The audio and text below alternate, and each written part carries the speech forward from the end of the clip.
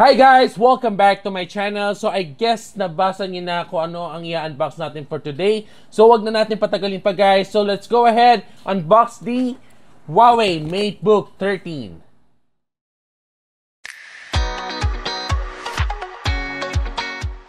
Let's start unboxing the Huawei Matebook 13.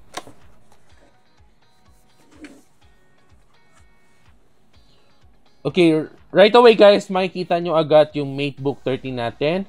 But before we remove the plastic, let's see kung ano yung kasama accessories niya sa loob. So on the right side ng ating box, we have the USB Type-C to USB Type-C cable,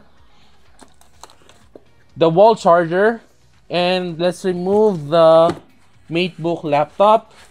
And inside the box, we have the quick starter guide, warranty card, USB Type-C to USB Type-A adapter, the Windows operating system na installer, and the receipt.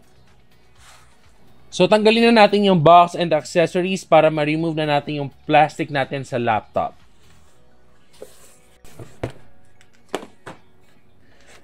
So as you can see guys, may protection yung laptop niya para ma-protection na siya sa any possible na damages na pwedeng mangyari.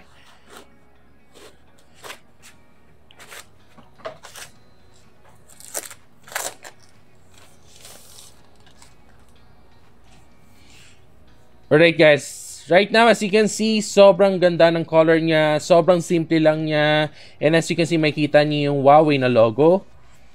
And by the way again, yung color na meron ako is the space gray. Sobrang slim lang niya guys. Sobrang sleek ng design niya.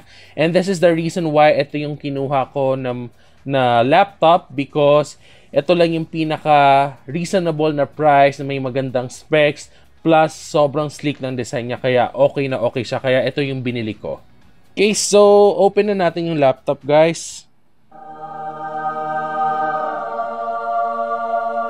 And by the way, meron na pala siyang operating system guys. But upon you purchase the laptop, wala talaga siyang kasamang or pre-installed na operating system. So, you'll be purchasing the Windows 10 separately. So, later on, ibibigay ko sa inyo kung magkano yung with operating system na price and without operating system na price. So, right away guys, sobrang ganda niya guys. Sobrang minimal lang yung design niya. And sobrang gustong-gusto ko talaga siya. And guys, by the way, yung thickness pala ng laptop niya is just a 14.9mm. So, sobrang nipis niya talaga.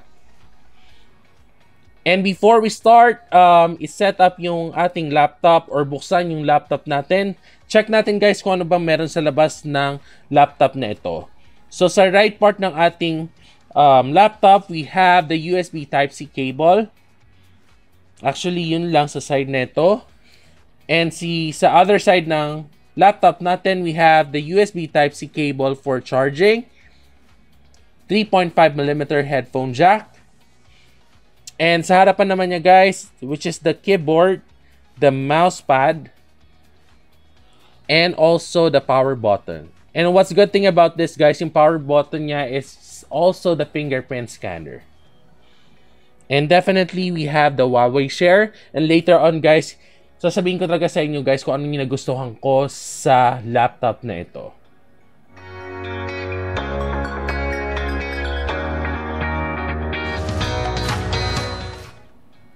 I'm not sure kung nakikita nyo guys, but so far sobrang ganda ng color ng pinuproduce ng laptop na ito. I keep on saying phone. Sorry po, direct. Parang nasanay ako guys sa phone, but because this is the first time na mag-unbox tayo ng laptop sa channel ko. But so far, sobrang ganda ng design niya. And sobrang ganda ng colors. And as you can see guys, sobrang nipis lang ng bezel niya. Kaya sobrang ganda. Gandang-ganda ako sa laptop na ito actually. If you are a content creator or a vlogger and if you're looking for a laptop na pwedeng pag video editing or multitasking, then Huawei Matebook 13 is something na pwede kong may recommend sa inyo guys, since this is powered by an 8th Gen Intel Core i5 processor. And what's good thing about this is may dedicated graphic cards na rin siya na NVIDIA GeForce MX 250. And also guys, for the RAM, we have an 8GB of RAM for this laptop and 512GB of internal storage. And what good thing about the internal storage guys, hindi na siya yung regular na hard drive. Ang gamit sa kanya is an SSD drive na guys.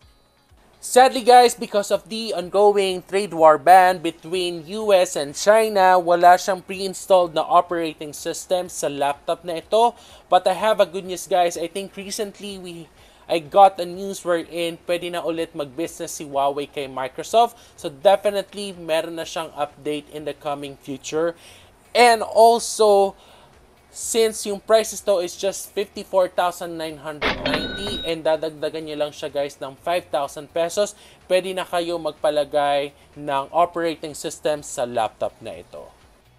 Alright guys, before we proceed dun sa pinakagusto kong features dito sa Huawei Matebook 13, I'll be giving you the specification para at least you will have an idea kung ano ba makukuha nyo sa Huawei Matebook 13 na binibenta ngayon sa market today. So for the display guys, we have a 13-inch IPS LCD display.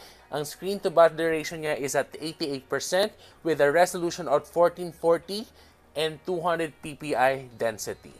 Bukod sa sleek na design and powerful specs ng Huawei Matebook 13 guys, isa sa nagustuhan ko talaga sa kanya is the OneHop feature ng Huawei Matebook 13. So ang ginagawa niya is to mirror your phone sa laptop and you can actually do whatever you want sa phone nyo using the laptop. So I'll be showing you guys and teaching you on how to connect it.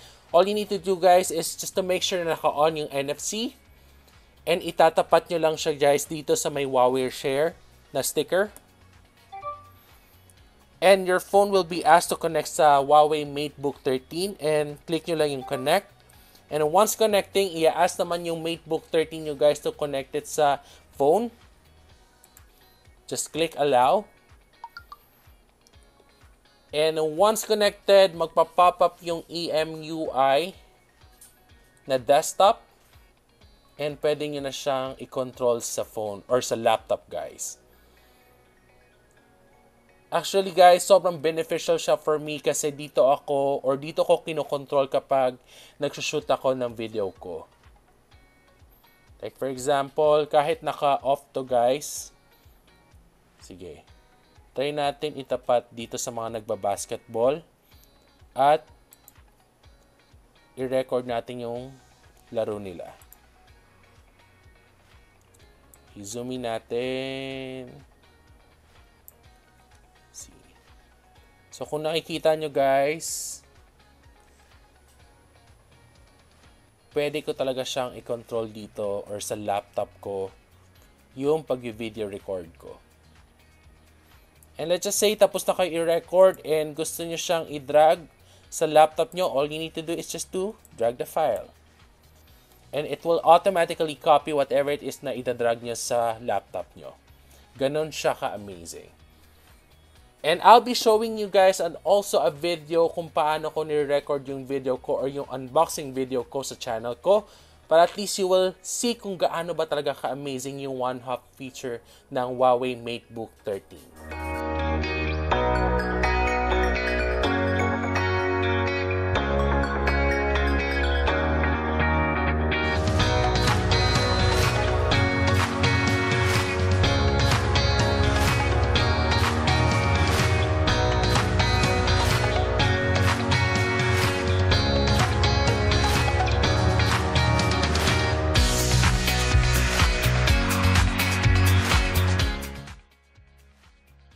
Hi guys! Welcome back to my channel. So you read it right guys, hindi ako mag-unbox ng CC9 Pro, but ang i-unbox ko today is the global version ng CC9 Pro.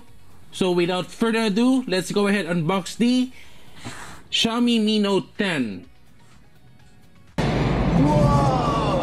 Kung sa tingin nyo nagustuhan nyo ang unboxing and review ko for the Huawei Matebook 13, please don't forget to like this video, subscribe to my channel, and tap the bell icon para ma-notify kayo sa mga future unboxing video ko.